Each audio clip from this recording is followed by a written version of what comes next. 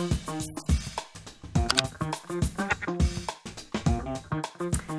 I'm Leann from Spectrum Noir, Crafter's Companion, and we're going to start having a look at some of our basic techniques with regard to the pens and really look at how you can start to think about completing the accreditation process and becoming an accredited colourist.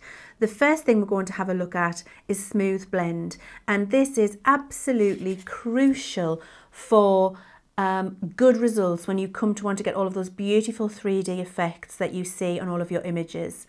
The point for that is it's really important that you understand how ink is saturated into the card and how it moves within the fibres of the card. Creating a smooth blend like this, for all it's flat, is key to the building blocks that you need then to get the 3D effects that you see and love. So we're going to have a little chat about this, and then I want you to practice this, and once you've got this right, you can move on to the next steps. So you can see here on this heart, it's a beautiful purple colour and it is flat. There are no lines or streaks in there. This could look as though it has been printed, and that's what you need to be able to achieve with your pens. So I've got a blank one here, and we're going to start working with that first. Just move that one out of the way. And I'm using my PL3 pen. You can use any colour you like, and actually the lighter colours will probably be a little easier for you to work with when you first start, but I'm jumping in at the deep end because I should be able to, and I'm starting with my dark one. So what we're going to do is just outline first, and I like to do this because it's really important that you're not going to go over the edges. Outlining helps you not go over the edge because you won't go right back to that edge to start with. So I'm just going to outline, and as I'm outlining you can see that the colour will get darker in areas and lighter in areas. And if I just show you what I mean by that for a second, if I put a line on my heart here with the chisel nib, we can see there that we've got a lovely line of purple colour. If I go over that again, you can see that I've got two differences in colour. I've got my first layer and my second layer. If I go over that again, it's a little bit darker again, so I've got 3 layers of colour there. And if I go over there again, you can see it's even just a little bit darker. As I start to go more, it's not actually changing colour. That's because I've now, at this point where I've gone over 4 or 5 times, got a maximum saturation of colour. And just to show you what I mean by that, I'm going to turn over and show you the back of the card. You can see there that my first line here hasn't saturated all the way through back to the card, but the second, third, fourth and fifth lines absolutely have. And that's what you're wanting to achieve, an even saturation of colour. Because here with this first line, the white base of the card is still shining through and lightening that ink because it hasn't been able to achieve its maximum saturation. All alcohol ink is transparent, so that white will shine through. In order to make it its true colour, the colour that's in the pen, then you need to have saturated all layers of the card to get that true colour. And that's what we're doing with a smooth blend. So I'm just going to continue on. I'm going to finish my outlining actually, because it'll all go wrong if I don't. So I'm just going to outline here, all the way around. I'm doing that with my bullet nib.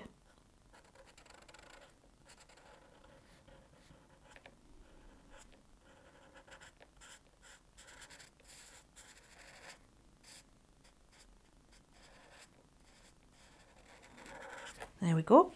And then for speed, with a big area like this, I do like to use the chisel nib.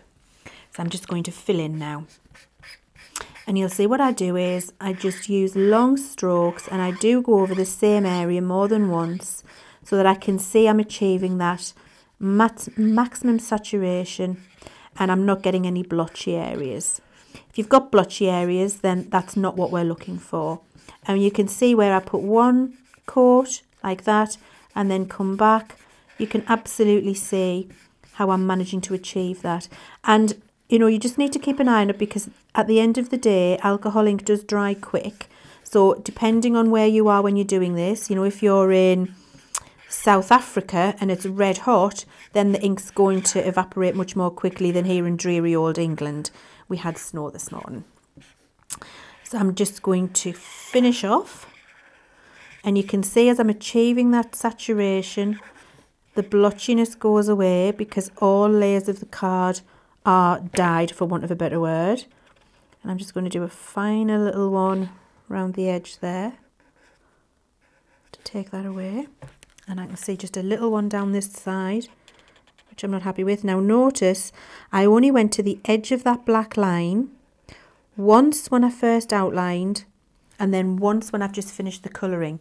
If I kept going to that black outline, what's going to happen is when I'm adding the ink, it's going to soak through the fibres of the card and bleed beyond that black line. And that's what's happening with your rubber stamping when people get in touch and say, but mine bleeds all the time. It's too much ink near the edge of your image. It's like cotton wool in the centre, you know, it is porous card, so it will go in and then disperse beyond, which is why I always recommend an outline first and then just to finish off with an edge afterwards. And you can see there that that is beautifully smooth, just as beautiful as the first one. This one looks a little lighter for all it's the same colour because all of the alcohol has evaporated and we're just left with pure pigment, and that's what colour this one will end up. If I show you the back, how beautifully even is that saturation there, and you can see I've done it on a piece of white scrap card. And actually I didn't mention that at the beginning, it is very, very important. Always colour with scrap card underneath. Don't colour on your craft mat, don't colour on a table, don't colour on a glass mat, because what happens, the ink pools underneath and spreads and wicks back out up through your image and ruins it. So to get that beautiful smooth effect, always on scrap card and don't always go to the edge of the line. Now what I'd really like to show you, and what you need to be able to practice for this point, is a quick correction technique. So let's say we're trying to do that with the line and I've come out. I've come out of the line, I wasn't very skilled, and I've made a little bit of a mark and a mess there. The easiest way to fix that, and I'm just going to move this out of the way so you can see how it happens there, is to push it through the fibres with your blender pen. So we're going to take our blender pen and I'm going to take the chisel nib, and what we're going to start and do is push this ink through. So you're not going to chase it back into the image. By chasing it back in, you're just going to get a pool and a horrible kind of mottled bleedy mess there. A blender pen is pure alcohol. There's no pigment in there. And what we're going to do is kind of dilute that a little bit. And dilute's not the right word, but rather than dilute, let's say bleach. Blender pen's a bit like bleach. We're going to bleach the effect, but we're going to push the ink through the fibres of the card like this. So I'm using my chisel and I'm just pushing down onto that there.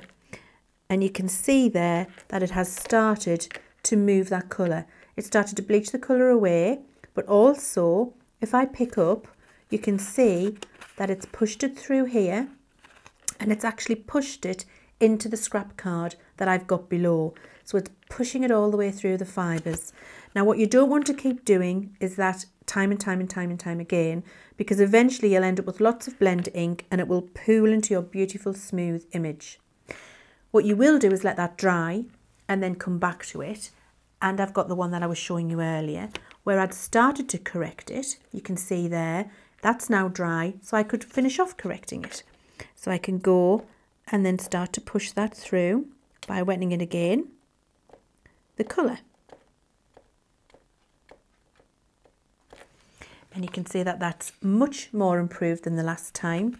And if I pick that up, you can see that I've achieved pushing through a final little bit of colour there.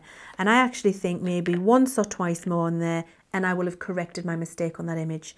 So if you do come out the line a little bit, even with a darker colour, don't just throw it away. Do take some time to fix it because you've spent time making that beautiful, and certainly keep practicing that technique because we do want to see that you can do that as part of the accreditation test. So I hope that explains smooth blend. I want you to practice. Start with the pale colours first, your 1s, 2s and 3s, and then build up and be really brave and do something like this purple. And once you get that absolutely cracked, you're now ready to move on because you understand how ink's been saturated and you can start to work with all of the beautiful blending techniques that you can achieve with Spectrum Noir.